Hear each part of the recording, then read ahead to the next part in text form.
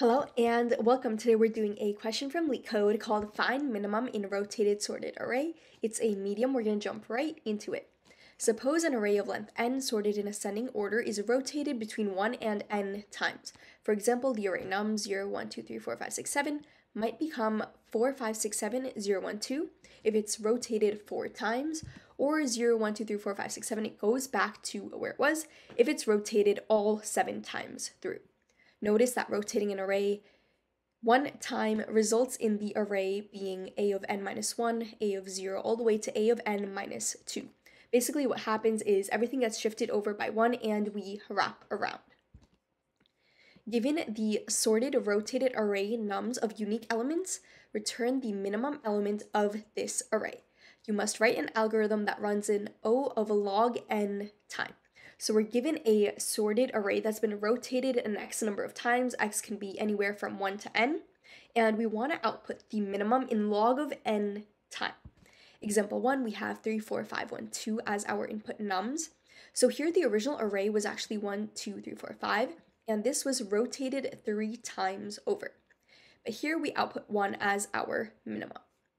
Example 2, we have 4, 5, 6, 7, 0, 1, 2. This was the original array, rotated 4 times, and the minimum is 0. Example 3, 11, 13, 15, 17, rotated 4 times to end up exactly where it was, and the minimum is 11. We have some constraints over here. All of the integers of nums are unique, and nums is sorted and rotated between 1 and n times. So we are given an array that is sorted but also rotated, and we want to find the minimum in log of n time. Now, if this was a simply sorted array, we can find anything using binary search using log of n time, but this is rotated and we still want to find something in log of n time, which means we know we still want to make use of binary search somehow. And if you want a refresher on binary search, I've linked that down below, so go give that a quick watch. But back to this problem, how are we going to do this? Before doing anything, like always, let's just take a look at a few examples. So I have the following example here, 0, 1, 2, 3, 4, and I want to find the minimum in my input nums. Of course, just looking at it, we know it's 0, but if it was a bigger input nums, how would we find it? One way to do it is, of course, just to scan through every single number, but that would take O of n time, and we want to do this in log of n time. So we want to do some sort of binary search. Here we actually see that all of the numbers are perfectly ordered. This is a good increasing sorted array, so of course the minimum is going to lie on the very left, but say it was rotated differently. How would that look like? And I'm actually going to write down all the possible rotations, and these are the indices of those elements. So this is rotated all the way through. How would we find the minimum in any of these arrays? Well, if we want to do a binary search, let's think about how we do that, right? We split the array down the middle and we check which half we want to look in. So if we were to do that, right, this would be our midpoint over here at index 2. And we would want to know where to look in, where the minimum would lie. If this was a perfectly sorted array, the first index would be less than the middle one, and the middle index would be less than the end one. And of course, none of those cases would hold true for the rest of these numbers over here, because right off the bat, we see that the left is not less than the right for any of the other cases. And that makes sense because the only case that would hold for is that very first sorted one, because otherwise it wraps around. So we're going to see 3, 4, and then 0, 1, 2, 3, or 2, 3, 4, 1, 2, 3, 4, 0, 1, 2, 3, 4. In all these other cases, we always see left being greater than the right. But how does this compare to the middle as well, right? If we see 3, which is our middle, this is greater than our end. So we know this is not increasing anymore, which means that we've actually hit the highest point and then restarted at some point in this half. If we see the middle greater than our end, that means we've hit the high point and then restarted. So our minimum is going to lie in this half over here. If that's not the case, if the middle is not greater than the end, then it's going to lie in this half over here. So this is 1, this is not greater than 3, which means the minimum is going to be over here, because if it's not greater than 3, this is a perfectly increasing part of the array, and we wrap around and we somehow restart on this end. So that's what we're going to do, right? And let's also check this with our even cases. So if we have 0, 1, 2, 3 as our input, and I'm going to write all these rotations for this as well. So these are all the rotations for our even sized nums. And why do we want to check the even size as well? Because when we do a mid, right, equivalent to beginning plus end, integer dividing that by 2. So if my beginning pointer is over here and my end is over here, so this is just representing the half of the array that we're looking at. So right now we're looking at the whole one because we haven't really split and gone further. This means that my index is 0 and 3. So 0 plus 3 is 3. Integer dividing that by 2 is 1. So my midpoint is actually over here. So now when I see which half I want to check in, I would compare my middle and see how it holds up against my end. So middle is less than my end, which means my minimum is going to lie in this half here. So what I'm going to do is I'm going to change my end to now be my middle. So I'm going to check again over here, and I see that I'm on index 0 and 1. So 1 integer divided by 2 is 0. So my middle is the same as my beginning over here. They both lie on 3, and I want to see how it compares against the end. Middle is greater than my end, which means it's going to lie on this half that the end is in. So I'm going to change my beginning to be after middle. So now beginning and end are pointing at the same number 0, and we can see that we found our minimum. So what we're going to do is we're going to keep halving up until our beginning equals our end. So to write this out, we're going to have beginning and end starting on the opposite ends of our input. So beginning 0 and end is length of nums minus 1. While beginning is less than end, while they're not at the same index, we want to continue halving and going down. What we're going to do is find our midpoint. So mid is going to be over here, like this. And now we want to see how it compares to the end. So if nums of middle is greater than nums of end, what I'm going to do is I'm going to move my beginning to be after our middle. So beginning is going to equal middle plus 1. This is because the middle is greater than my end, so I have to look in this half. I want to look for the minimum, and it can't be at middle, it has to be after middle because it's already greater than my end. We want to look for a smaller number, right? So I'm going to set it to be middle plus 1. Else, if that's not the case, so if our middle is not greater than end, it is less than our end, and that means it lies in this half over here, our minimum. So I'm going to change end to equal our middle. And in the end, all I have to do is return either beginning or end. It doesn't matter. And we just want to return the number. So I'm going to be returning nums of end. So let's go ahead and run this code. It's accepted, and now we can go ahead and submit. And it is accepted as well.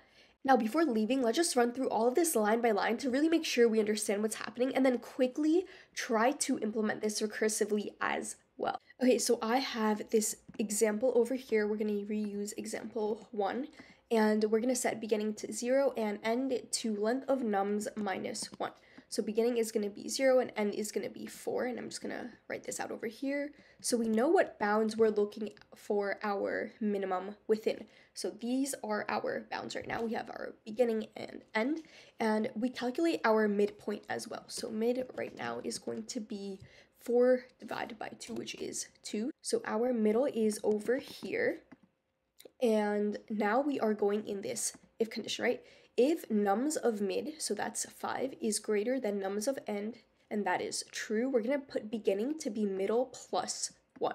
So beginning is now going to be at 3. So we're going to change this to be 3. So now beginning is no longer going to be here. It's going to be over here at this 1. So this is what beginning looks like. And we go back into our while loop. So beginning is still less than end. What is our middle now? Beginning plus end is 7 integer. Dividing that by 2, we get 3. So our middle is the same as our beginning. So both are at 1 and end is at 2. So if nums of middle is greater than nums of end, that's not true. So we are in this else and we move end to be middle as well, because this is the half that we want to look for our minimum in. So now end is 3 as well. We are back in here. Beginning is no longer less than end, and we would return nums of end, which is 1. And this is the minimum in our array. And that's exactly what we expect. And you notice how we didn't actually go through every single number in this array, because we're not doing this O of n time. This is going to be log of n time. Now, before leaving, let's actually quickly try to write this recursively, just so we know how both work. Now, if we want to write this out recursively, we're going to take the same logic we wrote iteratively, and instead of putting this in a loop, we're just going to put this in a recursive call. So the first thing I'm going to do is move this out. We're going to reference this to build up our logic, but I'm going to be writing out a helper function called find, and I'm going to be passing in beginning, end, and nums. For my base case, what I'm going to do is check what I did for the iterative solution, right? What we did is we continued while beginning was less than end. So if I want to stop, I want to stop when this no longer holds true. So if end is less than equal to beginning, I would return. So I'm going to be returning nums of end, right? That's what we did over here. So that's what I'm going to do up here. And for our recursive case, I'm going to be making the same check. So I'm going to have a mid calculations like this.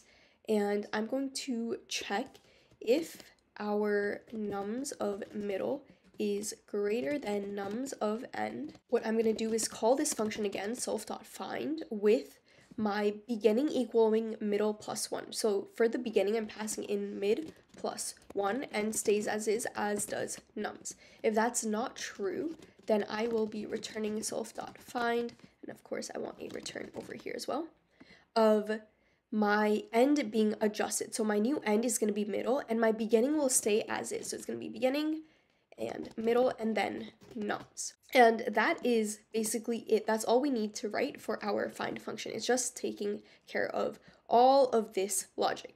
Now for this part over here, that's how we are going to call our function over here. So I'm going to do return self.find with beginning being 0 and being length of nums minus 1 and nums as my input.